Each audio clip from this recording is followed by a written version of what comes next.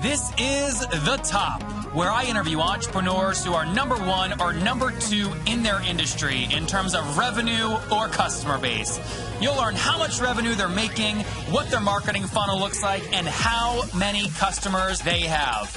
I'm now at $20,000 per top. 5 and 6 million. He is hell-bent on global domination. We just broke our 100,000 unit sold mark. And I'm your host, Nathan Latka.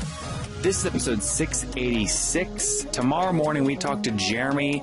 Monaco bored the heck out of him. He was living the life out there on that beautiful island. Now he places ads on digital billboards and makes a lot of money doing it with his company, Vistar Media. So how's he doing it?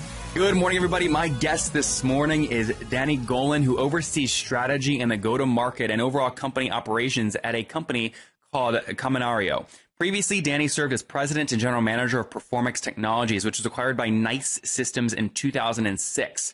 Prior to Performix, he served as an executive responsible for leading new ventures at EMC.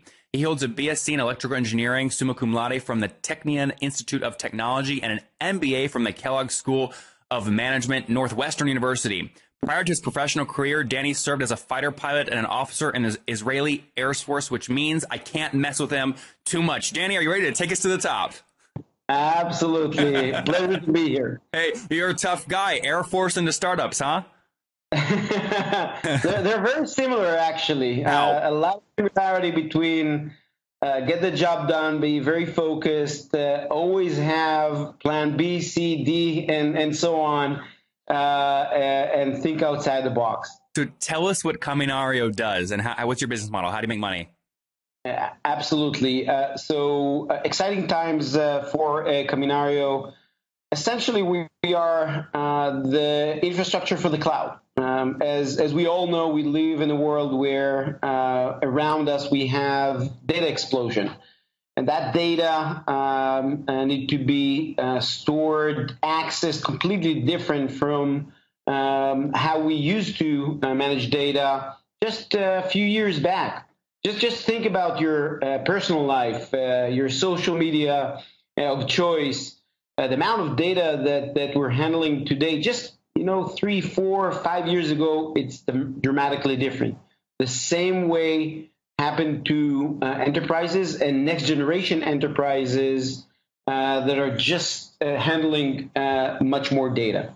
So you're helping bring efficiency to data sets and databases and data centers. Is that accurate?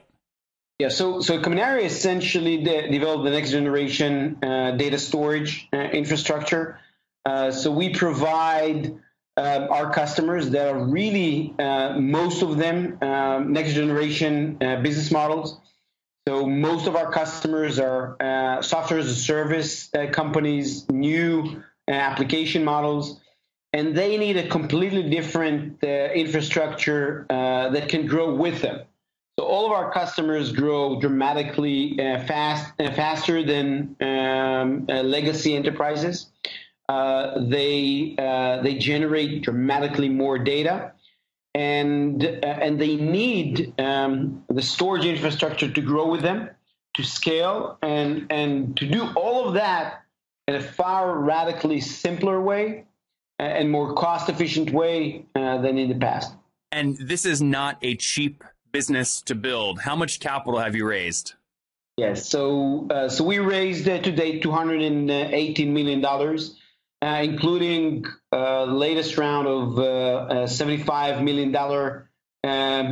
significantly oversubscribed round that we've announced in January, and obviously completed it throughout 2016. And the interesting point is that although the markets were tough in 2016, the worst year since 2002 in terms of IPOs, and also private placement. And I think that the fact that we are dealing in two of the hottest markets in IT, one is the cloud and two is Flash. So Flash really created the opportunity to be in the middle of the biggest revolution in IT. And be as flexible as our customers' needs.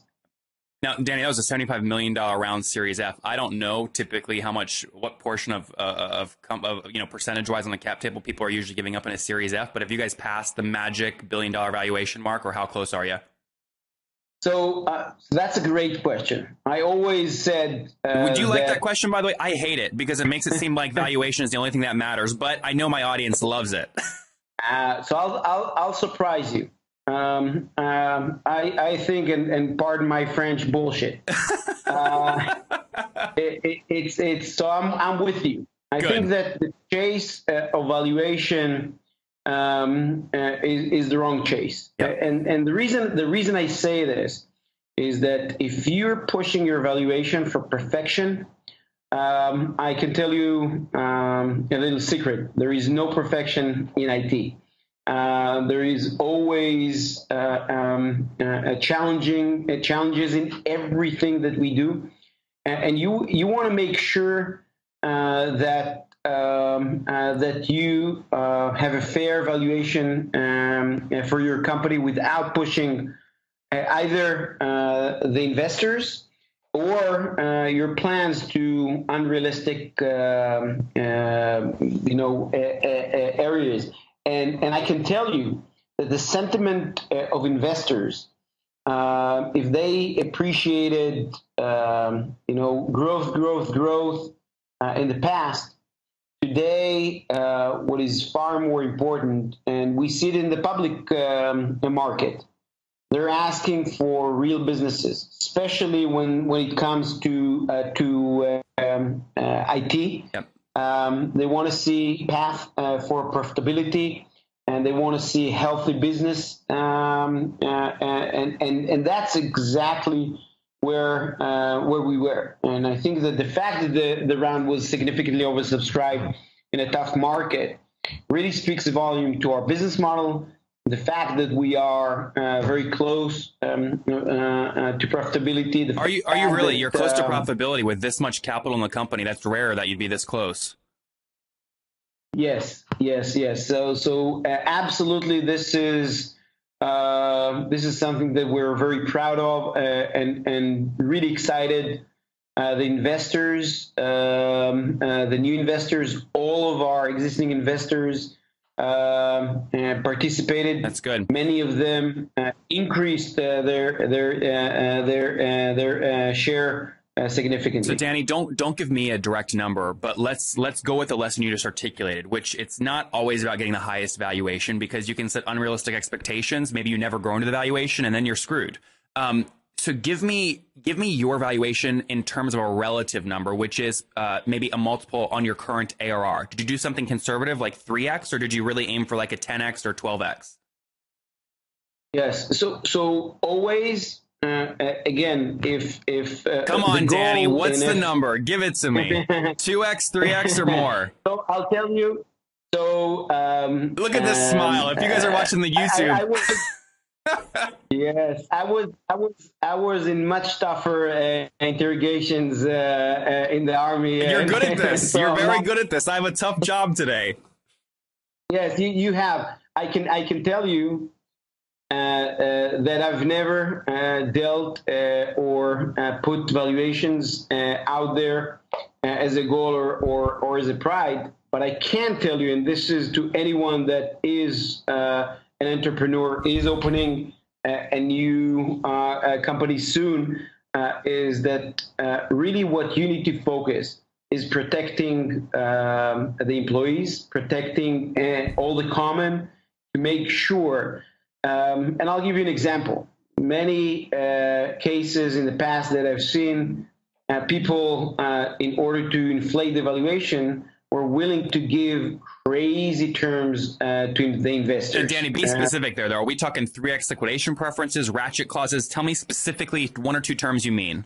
Exactly. So when you're promising multipliers, when you're promising ratchet, Danny, and share my audience doesn't know what that means. When you say promising a multiplier, what does that mean? So when you are getting any money into the company, let's say $1 million, a 3x means that first of all you need to return $3 million back to the investors before you do anything else.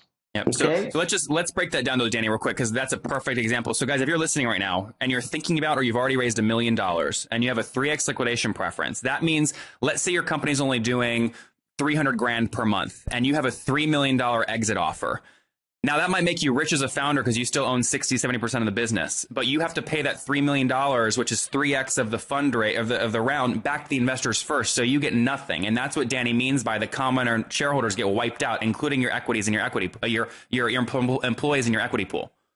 Yes. So going back to your question about valuation is bullshit if you have crazy terms, and the terms mathematically, simply by math, are far more important than the actual valuation. And the reason, so we are a late stage. We have raised a lot of money, and we're at scale. We're near profitability. When did you launch, Danny? When did you launch the company?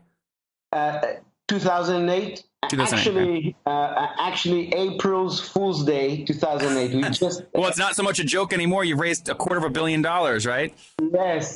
So I wasn't willing, as the founder, to wait one more day, and I said either we are the biggest fools around, or we're on to something. Later, by the way, we found that Apple was also founded on April's Fool's Day. So not a bad comp. Yes, not a bad comp. So take us back. You launched in 2014. You mentioned, 2008. Sorry, 2008. 2008. Yeah, yes. you launched on April Fool's Day 2008. My mistake. You talked to us about what the company does. Fast forward to today. How many customers are you serving?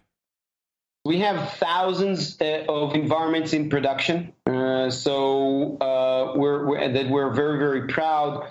But another metric that I want to show is not just the number of environments that we're in production, but also how loyal the customers are. This is something that we're very proud of.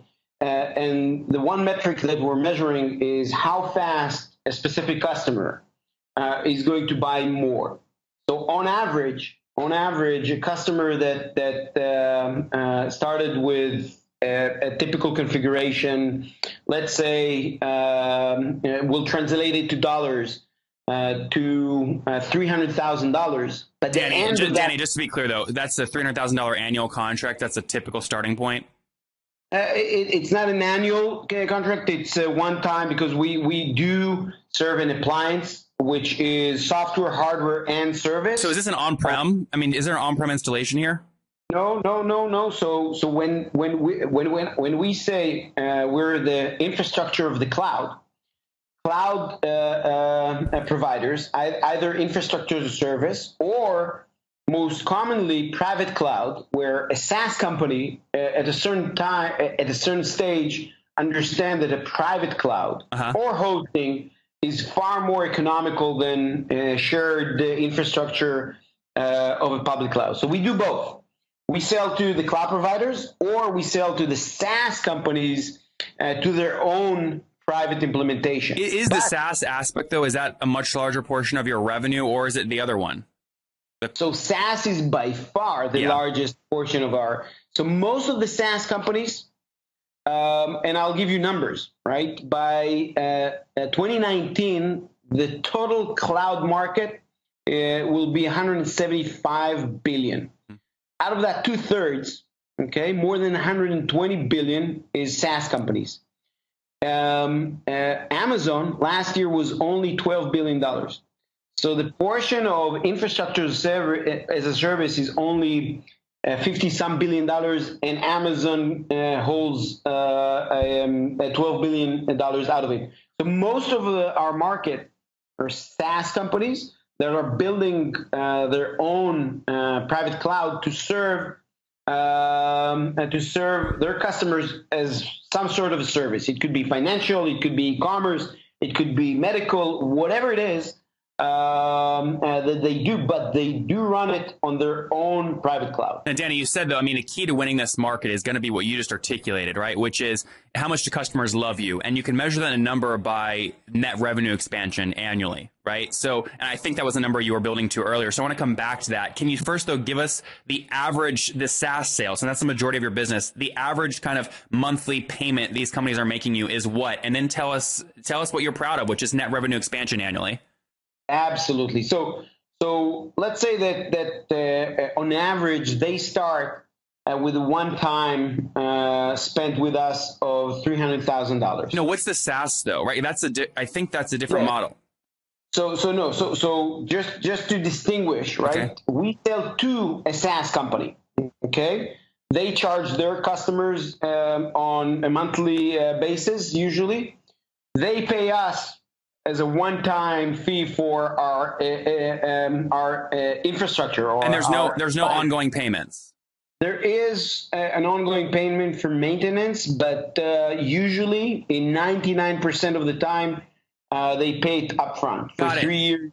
Yeah. So I misunderstood you, Danny. When I asked you, is the majority of your revenue SaaS? I didn't mean is the majority of your revenue coming from SaaS companies. I meant is your revenue stream coming from monthly recurring revenue? So we misunderstood each other there. So just to be clear, you're making most of your money because there's an average upfront cost from SaaS companies buying your technology of $300,000. Now tell me about the expansion revenue. Yes, and very quickly, within 12 months, the average is almost tripling. So if a SaaS company started $300,000, they will go over $1 million by the end of 12 months. So quite a rapid growth. In our experience, once they understand how drastically Kaminario appliance called K2, by the way, in their operation and how it changes how they do business, they grow very, very fast. Now, you said you had a minimum of 300,000 environments, or sorry, 1,000, a minimum of 1,000, or you said in the thousands, so a minimum of 1,000 environments spun up. If each of those environments were at a minimum $300,000 up front, I mean, there's $300 million right there. Am I doing that math correctly? In other words, is an environment directly correlated to a new SaaS company customer? It's absolutely.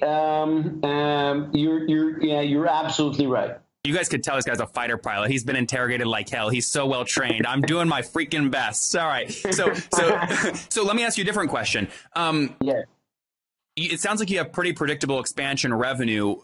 What's your team size currently, and what portion of your team are inside salespeople? So overall, Kaminario is 250 people.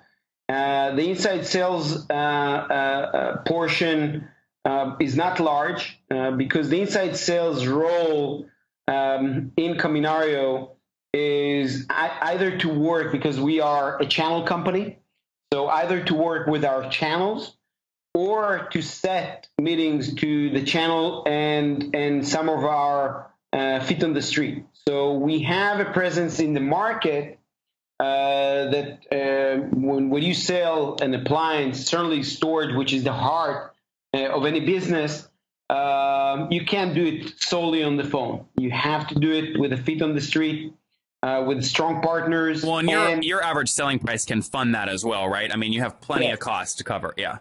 Yeah. The question I was building to is what levers are your inside sales people using to drive that 3x expansion and lifetime value over the first 12 months? Is it new seats the company's adding? Is it just more data usage? Why is it expanding so quick? Yes. So data grows on average in any company on earth. Doesn't matter the size, the vertical, the geo. At 100% year over year, 2x, so growing exponentially. When you look at just the SaaS segment, it's growing much faster.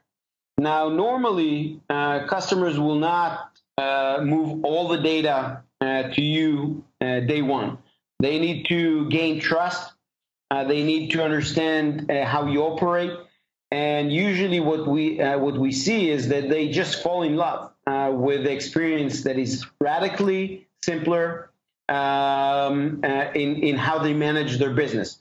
And this is when they're growing with us versus with other technologies. What's the metric, Joe, Danny? Is it like, I'm making this up because I'm so out of my league talking about this. Is it like petabytes per hour processed? Like, what's the utility metric that's driving that 3x growth? Yeah, so usually there are two aspects. One, capacity. So measured in what unit? A petabyte, terabyte. So usually 300K will give you around 400 to 500 terabyte. And this is getting cloudy for the audience real quick. What is like a Salesforce you use? Like, make it real. Like, what's a company that everybody knows processing on a monthly or weekly basis? Oh, it's nobody really knows how much Salesforce but we're talking about petabytes of hundreds of petabytes. What is that? Okay? Like, if I'm sending a picture, how many pictures fit in 1 petabyte? Like, make that number real for us. Oh, okay. So first of all, we're the most scalable product out there in the market. So our product, our minimum product, can fit roughly 12 petabytes. So this equals to 400,000 iPhones. Perfect. That's a perfect analogy. Great. That's very helpful. So last questions I've got here before we wrap up. You guys, it sounds like your revenue stream is not a predictable monthly one. There's not a subscription fee. Now, you do have predictability in your expansion revenue, it sounds like. So when you go out to get valued or you think about, again, raising capital or even just planning headcount and budget expenses, how do you get a good grasp of what future revenues look like when really to grow them, you have to go find new customers to pay that $300,000 setup fee? Yes. So first of all, once we have customers, it depends on us to perform. And if we perform as we performed till now, and in our record, we never lost a customer, which shows not just the value of the technology, but the commitment of our people. We're growing. So we're growing in every customer. So this is a big funnel, right? Every customer that we acquire grows. So just by doing that, a significant portion of our revenue stream comes from existing customers. More than the new? It's actually quite balanced. Okay, so in 2017, your revenue growth, 50% is going to come from expansion, 50% will come from new signups. Yeah, that's a good number. Okay. That's a good number. And since everyone understands that they need to go to next generation storage devices, all flash. Okay, so the same media that we have in our iPhones is running now in SaaS companies inside Kaminario K2. Everyone understands that they need to go to 100% flash to get the performance, to get the ease of use, to get the scalability. And now it depends which product and which company to choose. So everyone is evaluating this. Yep. Just for you to understand how big the market is, the enterprise storage market is roughly $50 billion a year.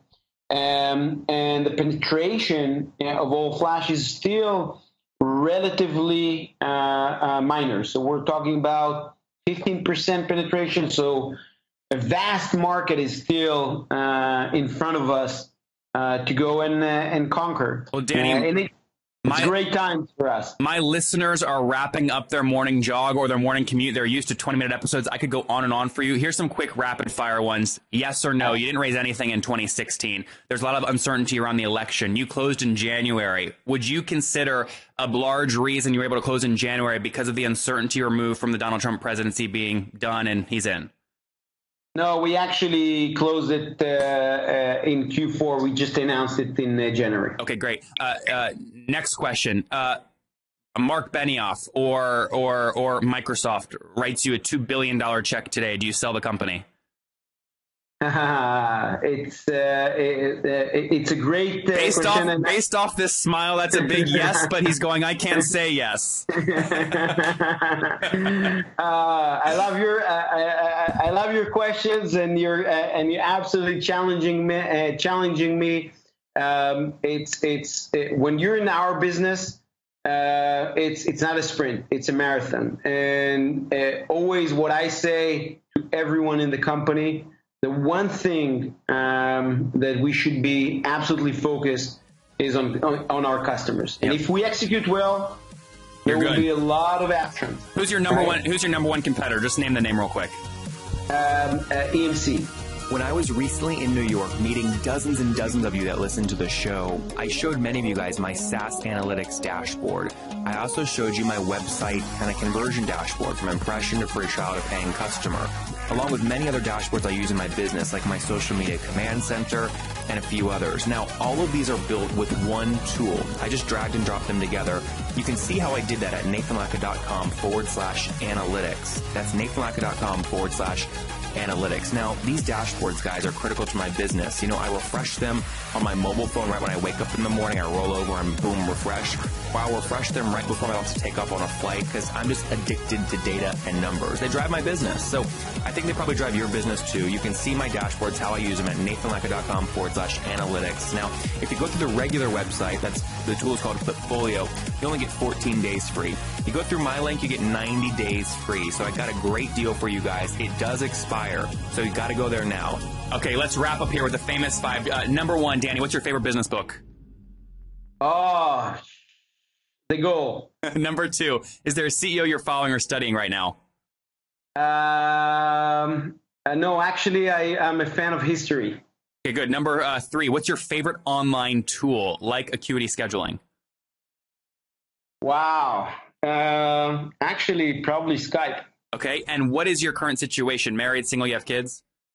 I'm married with 4 kids, and as I like to say, I have 4 kids. My wife has 5. And Danny, how many hours of sleep do you average every night? It depends. I wake up at 4:30 in the morning, so it really depends when the day ends. It Call it 5 or 6, 7, what? Yes, it could be 5. It could be after many 5s, I'm crashing for an 8. So it's really, actually inconsistent. And I travel a lot, which means that it's very inconsistent. And how old are you, Danny? 45. And home base for you is San Fran, right? So actually, I'm back in Israel. The family's back in Israel. My home is really on a plane, unfortunately, but this is part of the business. You need to understand that this is part of the business. All right, wrap us home here. Last question. Take us back 25 years. What do you wish your 20-year-old self knew? Ooh, I just finished Flight Academy. I was a young pilot, didn't know shit. But had a lot of fun, and since then I have an addiction for speed. So, any lesson you tell your 20-year-old self, though?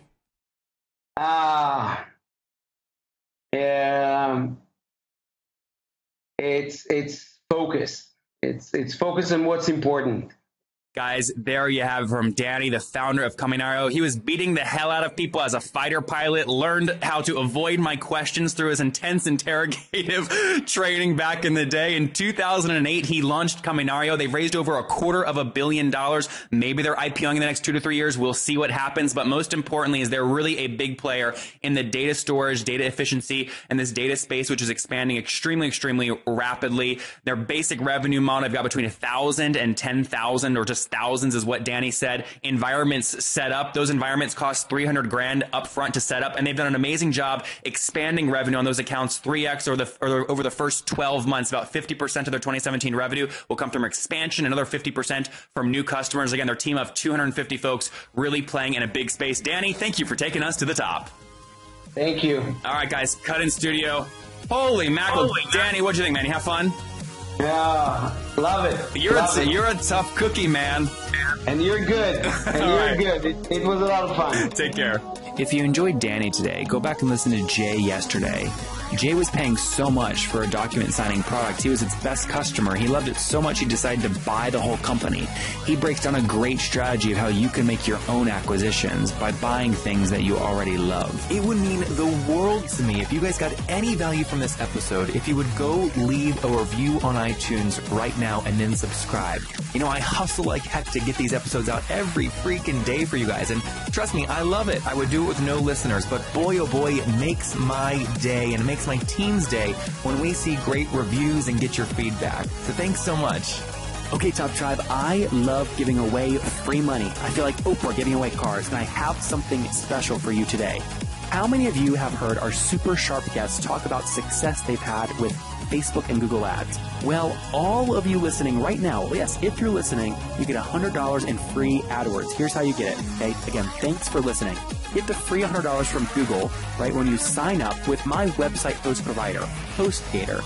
Go sign up now to get your free money. HostGator.com/Nathan. Again, that's HostGator.com/Nathan.